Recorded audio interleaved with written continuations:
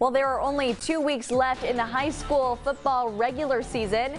And tonight we had a massive district matchup in the Metroplex. Sports Director Garrett Sanders joins us now in studio to show us how the Longview Lobos fared in their trip to McKinney. Garrett.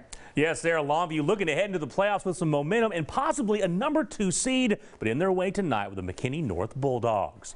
To the pristine confines of McKinney ISD Stadium for this 5A Division I showdown. Longview down 7. Jordan Allen fakes a handoff for rolling out, finding Taylor Tatum in the end zone for the score. Game tied 7, first quarter. Later in the first, it's going to be Longview's Allen. He's going to fake the handoff again before rolling out. He's going deep, downfield, and find a wide open DeKalen Taylor muscles his way into the end zone for the score. Longview goes on top. Game tied 14. Longview hands off the workhorse, Taylor Tatum.